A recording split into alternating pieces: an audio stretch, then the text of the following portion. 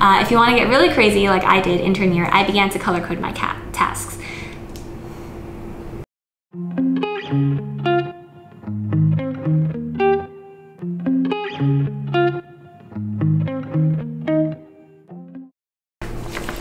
Okay guys, so now we're just gonna get into the nitty-gritty of things, how to be efficient and how to organize your list.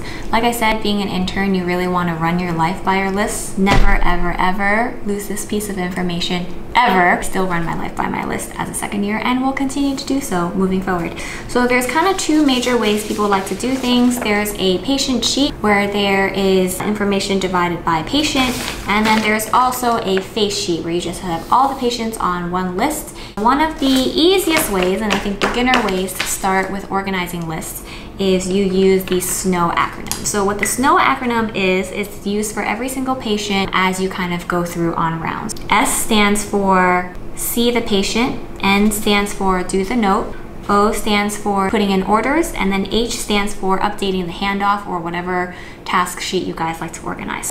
So you've seen the patient, you cross out the S. You've done the note, you cross out the N. Let's say you haven't done the orders yet, but you've done the note for another patient, go ahead and cross out that N. And I think the SNOW acronym works really well if you're just trying to keep an overall view of generalized tasks that you've completed. The other way people like to do it is organizing things by the patient that you're seeing and by areas of the sheet of paper. So let's say you want to record that this patient has had pain recently and that they are, anxious or not in good spirits. Stick to the left side of your paper and just write down really quickly pain, anxiety, anxious, stuff like that. And that way, as you go flip through your patient list and you're writing your notes later on, you can see everything on the left side, kind of near the patient's name, will be everything subjective. I usually move over to the next column and include things that are more objective, because in this column there's labs and stuff. So I would go ahead and circle any labs that were abnormal, and then also include either pertinent positives or pertinent negatives. So like patient passed flatus, but patient did not have a bowel movement. You can also include here things, physical exam findings, which are really important. So for vascular, you want to keep track of the pulse exam. So what kind of pulse exam they have, where they have it, if it's a change, that way you can keep things organized. And then towards the very right of your page where there's plans, you can go ahead and update that with the team as you're rounding. So let's say plan will be for OR tomorrow for this patient, or plan to do plan to get an echo for like cardiology clearance or something like that. Everything will then be on the right side of your sheet. So as you're flipping through your patient sheets throughout the day, you can remember, here's the subjective, here's the objective, here's kind of the plan, and fill in your notes accordingly. The next thing I want to talk about is also a little bit more general and how people like to organize their tasks as a whole. So what they'll do is they'll go ahead and fold over their paper so that you have the blank side next to each patient. Draw in lines so that you're making essentially an extension of the patient list, and go ahead and just fill in the tasks for each patient. That way, when they pull their list out of their pocket, they can really easily reference what needs to be done for every single patient on one sheet. So again, two different ways you can do things. You can organize things by this sheet, which is filled with all of the patient information, but does require you to kind of flip through the pages, but it is the most thorough.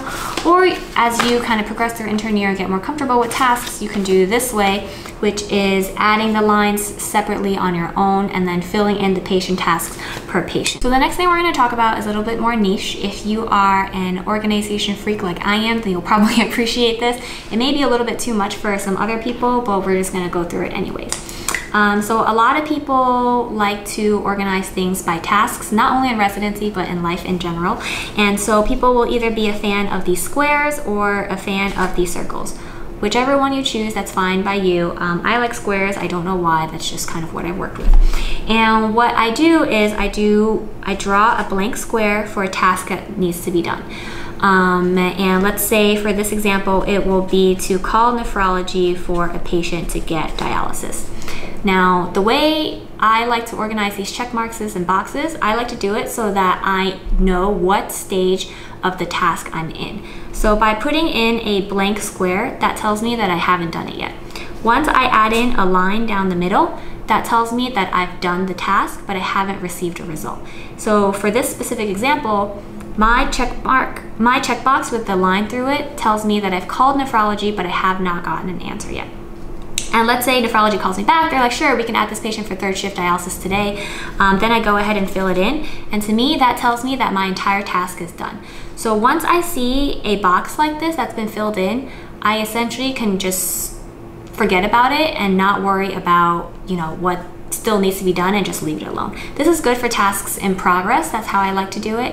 And I think as your patient list gets larger and larger, for example, you have a patient list of like 40 or 50, this really comes in handy. One of the things we have to do as a surgery intern, and even, I still do as a junior resident, is prepping patients for the OR. So there are very specific things that need to be done for patients before the OR, NPO after midnight, labs, postings, consents, and all of that. And so because it's such a specific task and it's so important to make sure that all cases go and nothing gets canceled and all patients are pre-oped appropriately, I've developed my own kind of table to make sure that nothing gets canceled, because that is probably the worst thing that can happen to you intern year, is that a case does not get pre-oped appropriately and then gets canceled, because not many things will be your fault as an intern, but that will probably be your fault if it's not done correctly. So for us, important things for our patients for going to the operating room is making sure that they're pre-opt, meaning that they have their pre-op labs, NPO at midnight, all of that stuff. I need to make sure that they're posted for the OR board. I need to make sure that they're consented. And then I also have to make sure for our hospital policy that they have a recent COVID-19 test.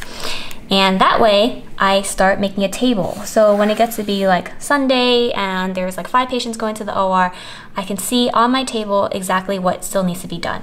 So let's say patient number 1, patient number 2, and patient number 3. If the patient's been pre-opt, then I'll do a check mark. If they've been posted, I'll do a check mark. If they've been consented, I'll do a check mark. And if they have COVID, then I'll do a check mark. Another way I do this is if the patient has been pre-opt, then I will go ahead and do this. And if they've been posted, I will do this. If they've been consented, I'll do this. But if we're waiting for a COVID result, I will just go like this. So that tells me that the patient's COVID labs have been ordered, but they haven't resulted. Once they've resulted, then I go ahead and check it like that. Like I said, can be a little bit excessive, but it really works if you have a lot of patients and you just need to look really quickly for what you need to do. And then the very last way, obviously, these are the main ways that I do it. So on quick glance, let's say I have these 3 patients, and let's just say we're going by this checkmark system. I'll know that all these patients have everything, but patient number 3 is still missing a consent, and that's what I know I have to do for the rest of the day.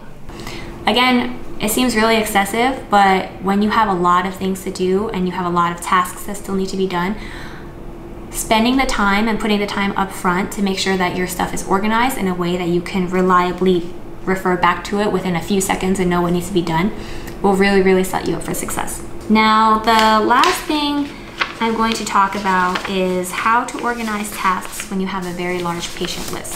In my previous topics that I talked about, where you can either flip through every single patient or do it by face sheet, it's a lot to be flipping back and forth between papers. So when you get to have a list of about 35 or 50 patients and onwards and upwards, you really want to organize things by tasks instead of by patients. This, I think, has been the most efficient way of doing things, because instead of going through things by patient, if you go through things by task, you can knock out more things at once. The way I have it is I have my sheet of paper, I'll fold it in half, and what I do is this side is for things that have to be done on the floor, dressing changes, consenting patients, talking to family members, and this side is a list of things that can be done sitting next to a computer or a phone. If I do it this way, whenever I pull my list out of my pocket and just really quickly glance at it, I know what still needs to be done.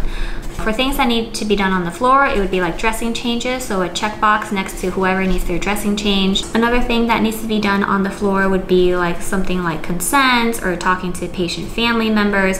That can all be added to the left side of your sheet of paper. Things that can be done on the computer, frequent ones would be like consults.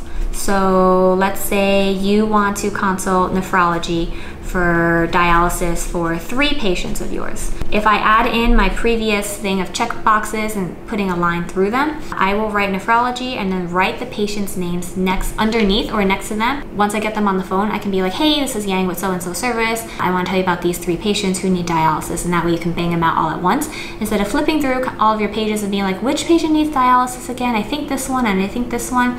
Going back to, again, if you organize things by task instead of organizing things by patient, patient, it becomes a lot more efficient when you have a large patient list. So consult is a big one. Notes are always a big one. You can always write those down, or just, you know, as you're going through the day, update like consult notes that need to be written or anything like that. And then also important on this side of the sheet, the right side of the paper, would be things to follow up on. So it can be like following up on the ultrasound study to make sure this patient doesn't have a DVT, following up on the x-ray to see how this patient's doing, even like following up on a repeat lab, like a patient's post-transfusion hemoglobin or something like that. These are all things that, you know, you can clump together. And the reason why I like to split it up this way is because I know that way that if I have an extra 30 minutes, I can knock out these things on the floor. If I am sitting by a computer, I can look to the right of my list and see, okay, I still have these things that can be done. If I have like 5 minutes, maybe I can just like bang out these notes really quick, or like follow up on these labs really quick. And so that's the reason why I like to divide this paper in half. If you want to get really crazy like I did intern year, I began to color code my tasks. And so this is where this pen comes in handy. If you guys are interested in this pen, I love it. It's one of my favorites. I'll link it down below. But it has black, blue, green, and red. And so I would assign obviously different significances of these colors to different things. For anything that would be black, it would just be nothing urgent, nothing that exciting. It would be like a dressing change. For green, I would do things to follow up on. So in my previous area where I had like a list of things to follow up on, instead of writing follow up on CBC, I would literally just flick my pen, switch it to green, put a little square, and put ultrasound and the name of the patient. And in the 2 seconds that takes, instead of like the 10 seconds from previous, I know by looking at my list, all the things that are green are things I need to follow up on in a couple of hours or at the end of the day. Red is for things that are extremely important and things that need to be done right away. So an example would be like someone comes in with necrotizing fasciitis. We have to make sure that patient goes to the OR, and here are all the tasks that are still pending so that the patient can go as soon as possible. So that goes in red. And the very last color is blue. This is not really necessary. I think, you know, I kind of got rid of it towards the end, but if you really like to stay on top of things, blue is for plans that have changed. And so it's kind of like a editorial color. So I would, let's say we're going back to my previous example, we're doing a dressing change on this patient. We're actually gonna hold off and we're gonna, you know, take them to the operating room instead. So we're not gonna do a dressing change, or we're gonna do a different type of dressing and place a wound vac on. I would go ahead and cross out the black and just write in blue, wound vac placement in OR. And so that way, you know, let's say you're running the list kind of in the middle of the day and plans change. You want to have a way to keep track of what's changing throughout your list. And again, that's why I color code with the blue. All right, that brings us to the end of this video. Thank you guys so much for watching. I know it's kind of a long one, but I hope you found these tips and tricks helpful. For those of you who are about to start intern year, congratulations. Get ready for the time of your life. Intern year was really, really challenging, but I learned a lot about myself, and I'm sure you guys will too. As always, thanks for watching, and I'll see you guys for the next one. Bye, guys. Are you talking really fast because... I have a lot to do. Because you're in like hospital mode right now? Hospital mode, yes. Yes. You don't have to worry about the camera. Oh. You slow down a little bit. Okay, should I?